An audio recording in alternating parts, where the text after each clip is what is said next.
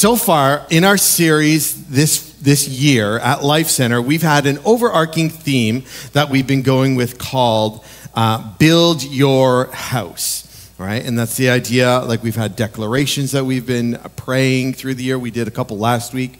We did the two that we've done, the one at the beginning of the year, and then the prayer that we had for the new year. And we've looked at this in order to see how God wants to build this house.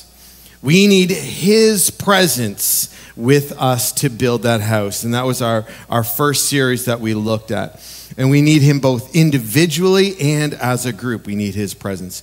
We need to know our position in God. And that was our second series that we went through, was looking at our position as God, with God, as His children, as kingdom citizens, knowing where we stand with Him. And then after taking a pause for Christmas in our 21 days of prayer, where we looked at God with us, and then we focused on spiritual disciplines, we now return to that overarching theme again of looking at build your house. And so over the next 5 weeks, we want to look at power, the idea of power when it comes to God building His house. Now, we may be looking at it not in the same way that most people would think of power, or how you might think we're going to look at it. What we're going to do is we're going to look at how, in regards to God building His house, how power affects us, how the powers that be affect us. And we're going to look at godly powers, and today we're going to look at ungodly things as we dive into the powers that affect us and affect God building His house. And I know that it's going to be a series that will be challenging for us, hopefully liberating, and quote unquote empowering for us. I know, insert pun there, right? So power, though, is something that we should have an understanding of, because we are in one way or another subject to power. And so the better we understand power in our relationship with it, the better we can navigate our world in our relationship with God and others. And so to start off today in this series, what we're going to be doing is taking a look at the power of sin. The power of sin. Yeah, we're tackling an easy one right off the start, right? An easy one that we should all be, just like, why are we even talking about this? We should have this down, right? But sin, we might think is a concept that, again, if you have come to church at all in your past, you would have some idea of what it's about. Depending on the faith tradition you've been in, your familiarity or your relationship with the idea of sin and the power of sin can vary from having it beaten over your head to having maybe more of a nobody's perfect absolution of how sin really affects us. So why do we look at the power of sin today? Well, maybe I can put it to you this way. Have you ever had your car or your house make a noise that didn't sound natural or regular in the way it sounded? Have you ever had that happen? Right? Yeah, some of you have. Recently we did it with our house. And how many, though, have also ignored that sound, hoping that it would just go away, that it was just a temporary thing? You're just like, I don't know, that doesn't sound normal, but, well, whatever. You probably have done that as well, right? Yeah, we were tempted to do that with the noise that we heard in our house as well. But how many of you regretted that decision when that little noise turned into a much louder noise or a much bigger problem that all of a sudden went from an easy fix to a much more complicated and expensive fix? Yeah, you've been there, right? Well, fortunately, that house noise that we heard, we woke up one Saturday morning and it sounded like the furnace was making a weird noise. It was making this extra loud, like almost like a metal on metal type of like noise. And I was like, oh man, is one of the fans gone? Is it like blowing air and it's making noise? And it's weird because it sounded like you could hear like this metal noise, and it was just like, it was like rhythmic and just making that noise. And we were like, oh man. I was like, I had to get up so early on a Saturday now because it was like early because the furnace was kicking on to warm the house up before we get up, right? And so I was like, I don't want to have to get up. And I'm laying there and it's still making the noise. And then And then Ingrid actually woke up and heard it, and she couldn't handle it as much as I could. So she got up, and she went down to where the furnace is, and she starts looking. And all of a sudden I hear, "Oh my goodness!" And I'm like, all right, now I have to get up.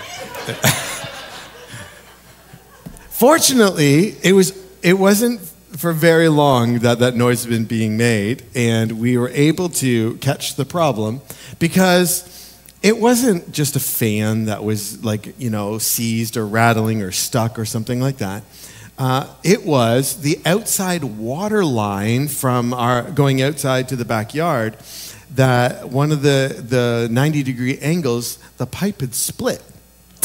And it was behind the furnace, and so the water was spraying against the side of the metal of the furnace. Thus the reason why it sounded like something metal, because it was just hitting the sheet metal in a fine power spray. And so it was very good that we caught it within a few minutes, because the water was starting to build up in the furnace room. But here's the thing. Right? When we hear those noises, we hear those things and we want to ignore them. It'll be fine. It'll be fine. I'll deal with it later. Right? That's minor. That's minor compared to the power of sin. That's nothing compared to what sin can do when we leave sin and let it just, hopefully it'll go away, or I'll deal with it later, or it's not having that big of an effect. So we look at the power of sin, because stopping and taking time to face sin head on, we actually grow in our understanding of the power of God's grace. Not understanding the power and effects of sin, it lessens our understanding of the power of the cross. See, in our culture, the concept of sin is quite maligned. We can see people talk of evil and wrong, but it's not sin that they're usually talking about. It's people that are meant when they say evil and wrong. That's what they mean, not an underlying condition of the soul.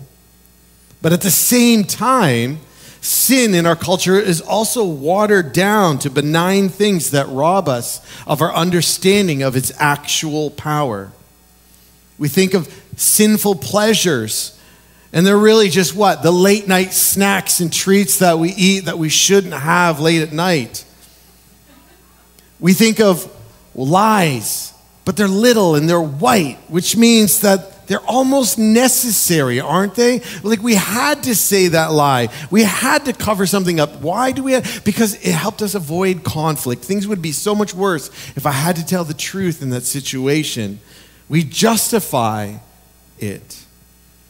Or our brokenness, the things that we do and say and the way we act. We say something like, "It's just the way I am.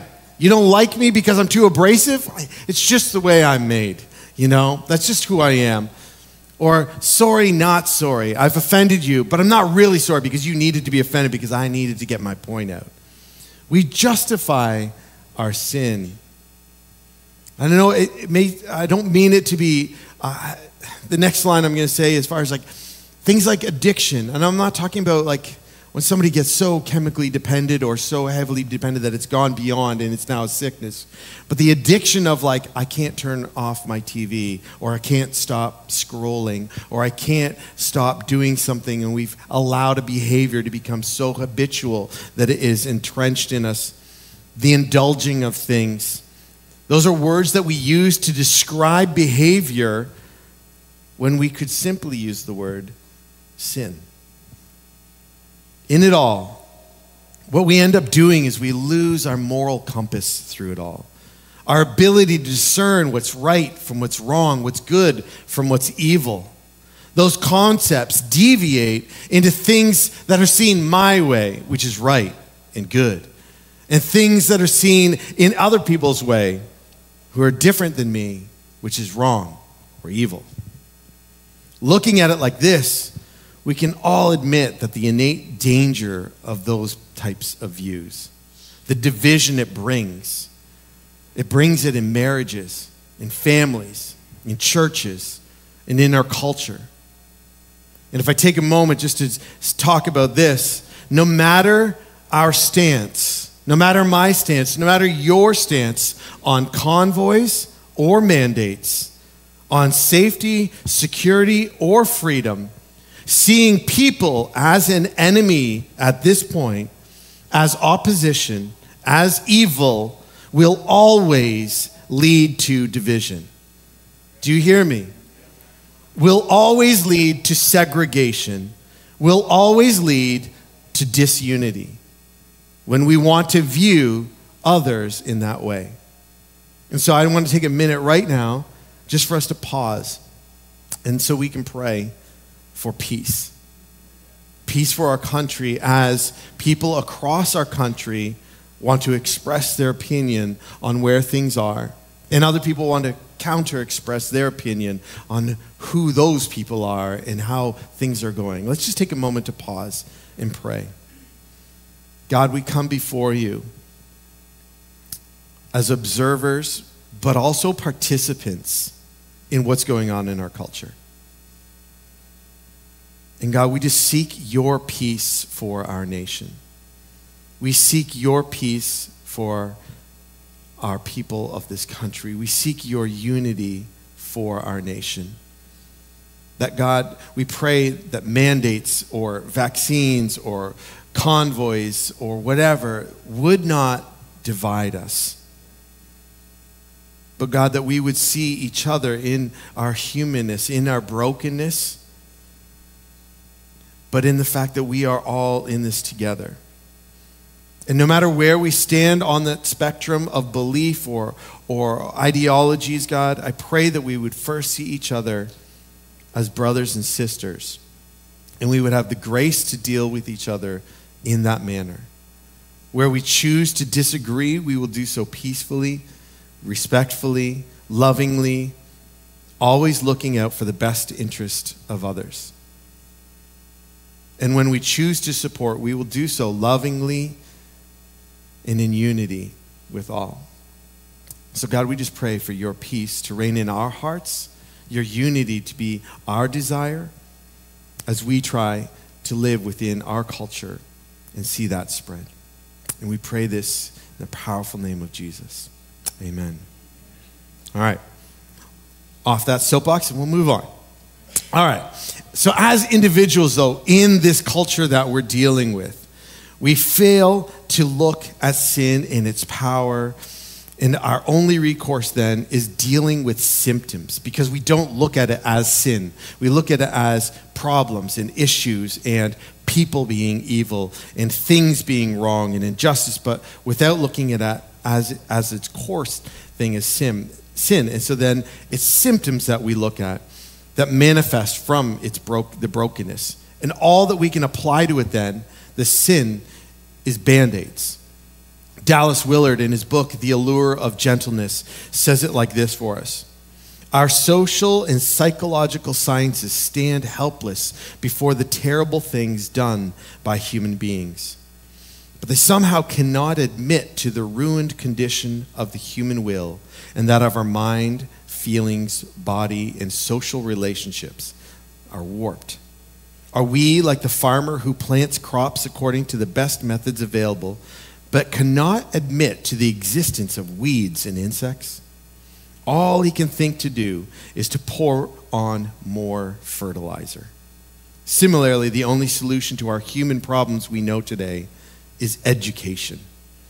Indeed, education is a good thing, but do we really think that if people generally understood what the right thing to do is, that they would do it? Isn't that true? We look at our culture and we don't know, because we don't acknowledge it as sin, and so the only thing we know how to do is try to heap more fertilizer on, because we can't acknowledge the weeds and the insects and the blight that can happen to what we thought we sowed into, what we thought was good seed that was going to produce a great harvest and is going to be awesome. We don't account for the effects of sin, and so we just try to heap more on in order to see it grow the way we thought it should. How we deal with sin isn't just an education. It's not just a journey or navigation through life. It is a battle. And it's a battle that's never, again, fought against others. It's fought we fight against temptation. We fight against our own sin as we live out our lives in a world that's not what it could be. Paul, in writing Ephesians to the Ephesians, or the church in Ephesus, he says this: "For our struggle is not against flesh and blood, but against the rulers and against the authorities and against the powers of this dark world and against the spiritual forces of evil in the heavenly realms." That's where our fight is. As we've talked about in this last series and in previous series, our fight is against the flesh inside us, the enemy who we call the devil or Satan, and the powers of this world, the principalities, those that work under Satan's rule. And then when we look to understand sin and its power, we start right at the very beginning. See, when God created the heavens and the earth, it was perfect, just as he intended. But then sin entered the world. And through the actions of Adam and Eve, believing a lie, abdicating their place as stewards of creation, choosing less than God's ideal for them, has done nothing but given us the inheritance as their offspring of sin. Both in all created things and in our nature, it has been corrupted. Sin, therefore, is anything less than God's ideal. And God hates that. God hates sin because it destroys, because it brings death. Sin always results in death. In that same book that Paul was writing to the church in Ephesus, he states this, which is, if you were reading through the book of Ephesians with us over the last week, you would have read this part, and it is so key to our understanding of the condition of sin for us. Because it says this: "As for you, you were dead in your transgressions and sin, in which you used to live when you followed the ways of this world and of the ruler of the kingdom of the air, and the Spirit who is now at work in those who are disobedient." Notice who Paul says you are dead to and who you are subservient to: the flesh, our enemy, and the powers and principalities of this world. All of us lived among them at one time, gratifying the cravings of our flesh and following its desires and thoughts. And like the rest, we were by nature deserving of wrath. That's the condition we find ourselves in, dead in our sin. And we all wrestle with the sin nature in us and the power that it has. And so today, I'm asking 3 questions for us to kind of work through. How does sin present itself? How does it present itself to us? And how do we see the consequences of sin? And then how do we respond to the power of sin in us and in the world? So sin, it shows up in 3 different ways that I'll say. And the first is this: it shows up both individually and in community. And the way I look at that is I fall short. I sin. Individually, I don't measure up to God's ideal. I can't. I never will in my own strength. I'll always fall short of God's ideal. And unfortunately, I got some bad news. You fall short too. As individuals, there's times where you just don't measure up to what God's ideal is. I know. If it's the first time you've heard it, you have to brace yourself for that one. But we all fall short of God's perfect ideal. And so it shows up individually in our lives when we satisfy our own desires versus God's ideal. But it also shows up in us as a community. It can show up in us as a church community. It can show up in us as a city or a regional community, as a culture, as a nation. We can be guilty of collective sin, where we as a whole choose to act and believe and have an ideology that is contrary to what God believes. If you struggle with that, you can look through much of the Old Testament and see how God both dealt with individuals and their sin, but also with nations and cultures as they embraced behaviors and ideologies that were contrary to his best. We see that it has its effect. Another way that sin presents itself and shows itself is this. It shows itself in the inner world and in the outer world. Sin presents itself both inwardly and outwardly. Our thoughts and feelings that we may never express outwardly, that we may never take action on, can still be born in sin. Just as much as the sins that we commit that people could see. Violence and theft and lying and betrayal and things like that. The heart is the most deceitful thing. That's why Jesus talked about how hating someone was equal to murder. Because the heart and the things that we commit in our heart are just the same as if we were to do it with our actual actions. And so we have those there. We see sin is both an action that we commit, but underlying the actions we commit is this. It is a condition that we are in. It is more than just the accumulation of individual actions that sin shows up in our lives. It is an underlying condition that we all deal with. Something that if you were only to sin once, your whole life, you're still guilty of sin your whole life. It's not just that one moment at that one time and then the rest was all perfect and the balances should weigh out in your favor in that moment. It's a sin condition that affects us entirely. Ignatius of Loyola said this: sin is the unwillingness to trust that what God wants for me is only my deepest happiness. Go back to the garden again. God created, and it was perfect. It was beautiful. It was just the way he wanted.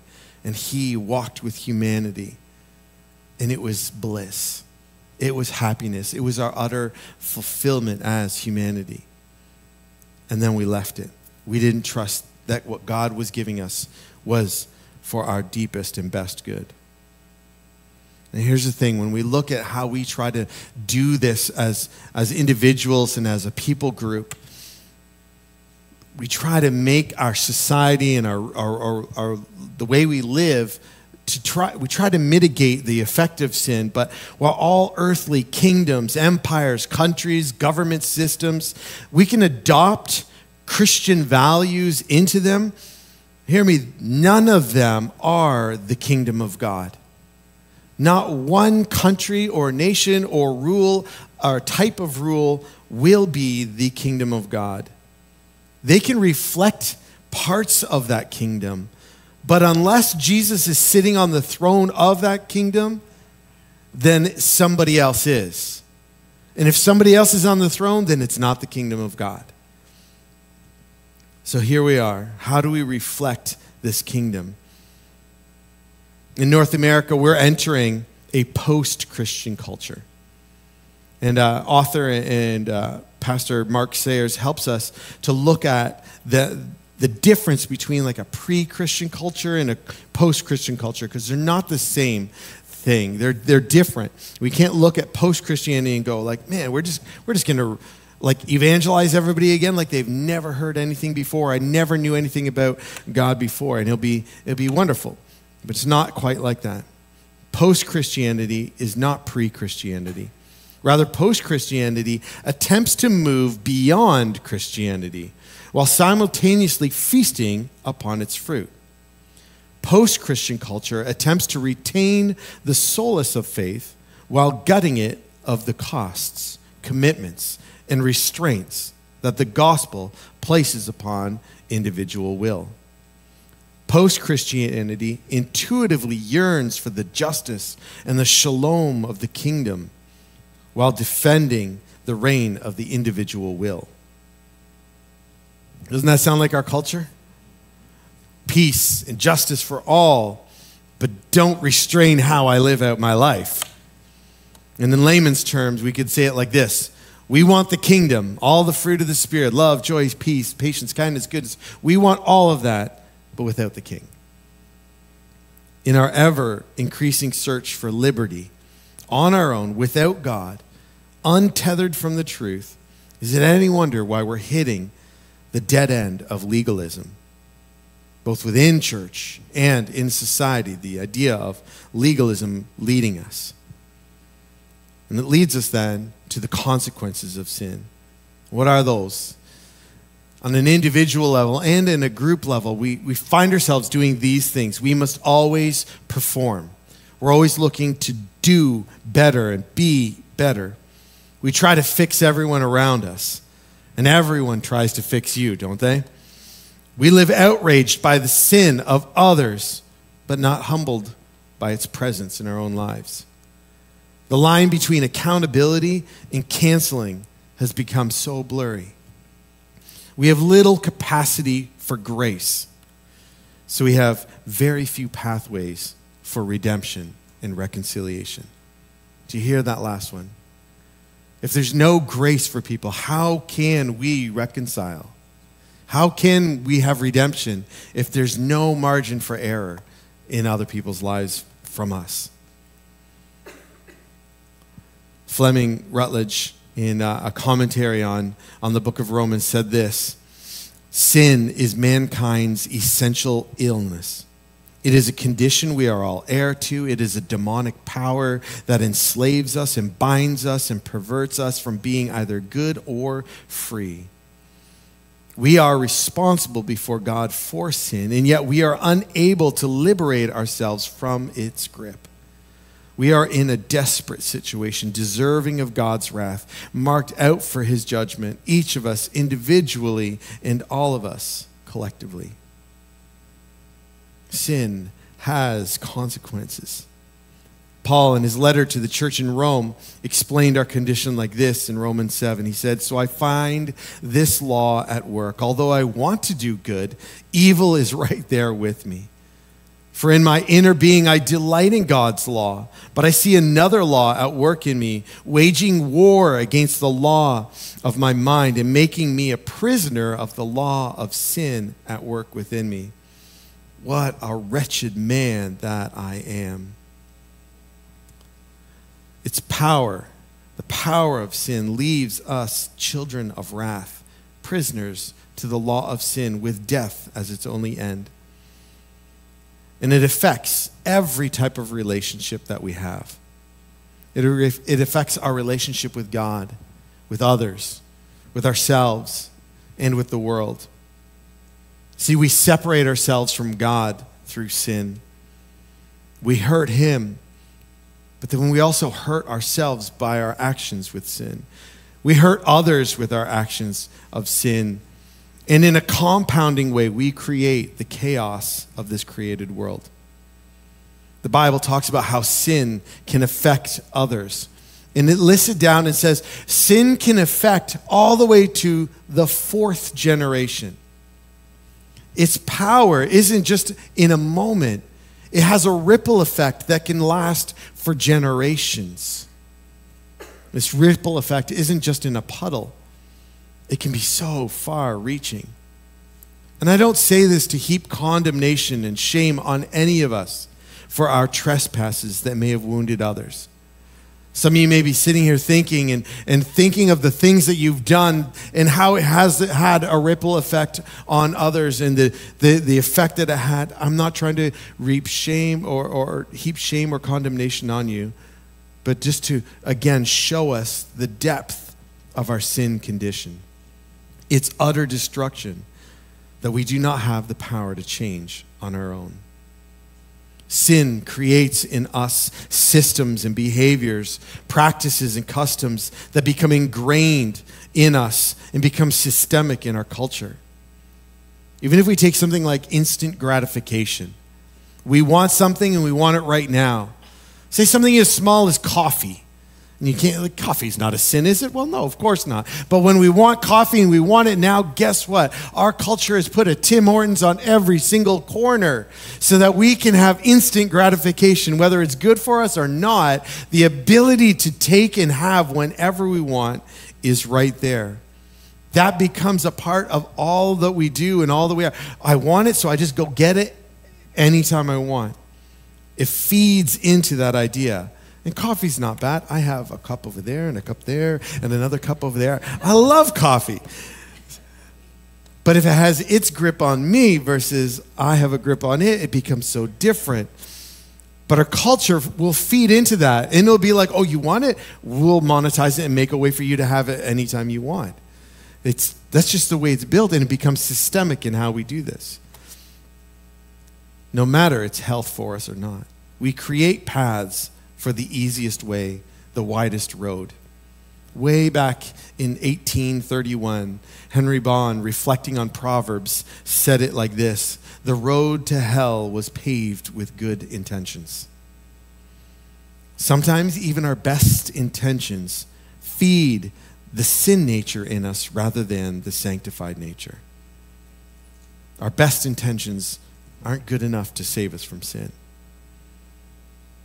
And as we can read in Genesis 4, sin is crouching at the door and desires to have you. It's waiting there, ready to pounce on you. And when it does, it doesn't care for you. It doesn't love you. It doesn't give you what it promised you. It doesn't give you anything like that. Instead, what does it do? It exposes you. It weakens you. And then when you are at your lowest point, it mocks you and it abandons you to deal with the effects of your choices. That's what sin does.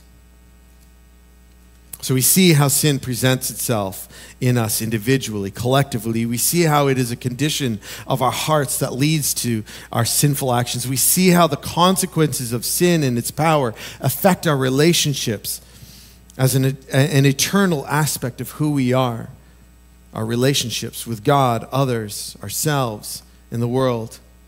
And so how do we respond to sin and the power that it has?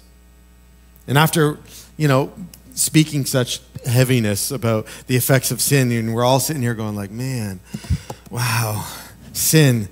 And I don't want you to feel heavy in this moment. And this is where we can feel the weight lifted, the condemnation removed, the judgment passed off, the present weight and the eternal consequences alleviated for us. How? Because if we choose, we can respond to sin with its only solution. In 1 John 1, 7-10, it says this: and this is the message that we've heard from him and declare to you, that God is light. In him there is no darkness at all. If we claim to have fellowship with him and yet walk in the darkness, we lie and do not live out the truth. But if we walk in the light, as he is in the light, we have fellowship with one another. And the blood of Jesus, his son, purifies us from all sin. I want to stop there for a second. Just read that again. The effect of sin leads us in the darkness. And if we walk in the light, we have fellowship. And you'd think he'd say fellowship with God in that moment.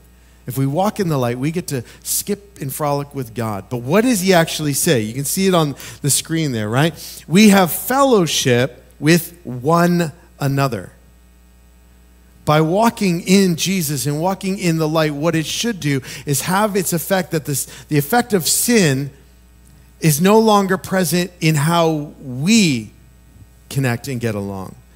It should transform our relationships when we walk in the light of Jesus, as his blood purifies us from all sin. Now, if we claim to be without sin, we deceive ourselves, and the truth is not in us. But if we confess our sins, he is faithful and just and will forgive us our sins and purify us from all unrighteousness. And if we claim we have not sinned, we make him out to be a liar, and his word is not in us. And so we take ownership of who we are and what we do. That passage that we read earlier from Ephesians, it finishes like this: but because of his great love for us, God, who is rich in mercy, made us alive in Christ even when we were dead in our transgressions. It is by grace that you have been saved. Or the verse we read in Romans 7, Paul saying, the wretch that he was, what did he say? Thanks be to God who delivers me through Jesus Christ our Lord. Our sin condition, there's nothing that you and I can do about it in our own strength. But in Jesus, you don't have to perform. You just have to trust. In Jesus, you don't have to fix everyone because you can pray for anyone. In Jesus, you don't have to be outraged by the sin out there. You can be, but you should also be equally offended by the sin in here. In Jesus, there is accountability, but there is also redemption and reconciliation. Remember, sin always results in death. And we who are dead in our sin needed a Savior who could take the effect of sin from us. And that's why we read in 2 Corinthians 5:21 that God made him who had no sin to be sin for us, so that in him we might become the righteousness of God. So beautiful. That the condition and the actions that we always fall prey to, that God was willing to take that and become that so that we could become his righteousness. Isaiah 53:5, but he was pierced for our transgressions. He was crushed for our iniquities. The punishment that brought us peace was on him, and by his wounds we are healed. And so we come individually and collectively to God, and we confess our sins. But we do more. We confess our sin nature. It's not just about saying, oh, this is what I did this week. God, can you just forgive me for that? But it's to say, God, you know my nature. You know that there's a battle inside me of my sin nature and your nature, and I want to continually let you know that the sin nature that wants to rob me of my future, I confess it to you and I give it to you, and I know that it's covered by your blood. We rely on him for our righteousness. David in Psalm 139 has given us these lines that maybe some of you know well, where he says, search me, God, and know my heart. Test me and know my anxious thoughts. See if there's any offensive way in me. Remember, anything offensive is settling and taking and going for less than God's ideal. And lead me in the way everlasting. Sin always leads to death. But following Jesus and living with him, walking in the light, leads us to the everlasting. So today we do so again. We ask God to search us, to test us and lead us in right living, having broken the power of sin, to walk in humility and to walk in freedom. Today we will take a moment in just a minute to take communion. And if you haven't got one of these and you want to partake in communion, if you don't have one, you can just raise your hand and one of our usher team will come by and make sure that you do have one. But today we want to personally reflect on where we are before God. But we also want to, I want to give you almost like an assignment this week for you just to understand the power and the effect of sin. Just observe culture this week and notice how the power and the effect of sin affects our culture. Not to do so in a judgmental way and see, oh, look, they're all like this, because it's our culture. We're all a part of it. But to see the depth of the effect of sin in our culture, just observe and contrast it to what you know God's ideal would be. And then remember that the only solution to that is Jesus. Is God transforming our hearts and setting us free. No man-made system will alleviate the grip of sin from our hearts. Let's pray. God, we just thank you for who you are. We thank you that you love us so much. We thank you that even though sin is powerful and sin corrupts and sin ultimately leads to death, God, you didn't leave us without a way out. You didn't leave us stuck in that. But God, you provided a way for us to be whole and healed and redeemed and made right before you. And while we're not fully there, while we're anticipating the everlasting of what it looks like to live in perfection with you, we stand redeemed before you. We stand when you look at us, you look down, and because of what Jesus has done for us, you see us as clean before you. You free us from the bondage and death of sin, from the power of sin. And so today, God, we want to, in a minute, confess.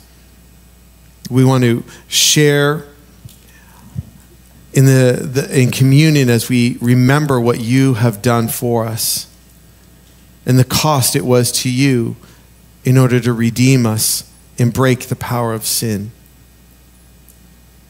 And if there's someone here today, either in the room or online, that is watching that wants to cry out to you and say, God, I've yet to receive your forgiveness like that. I've yet to confess my sin actions and my sin condition to you, God.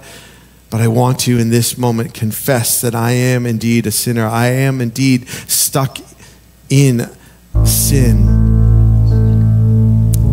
And I want to be free. Now is that moment to confess and believe and trust that God can set you free. Thank you for that, Jesus. We thank you for the power of the cross, the power of your sacrifice, your perfect life lived out for us. You taking on the sin of the entire world, the sin condition of the entire world and creation in order to be redeemed. Thank you for that.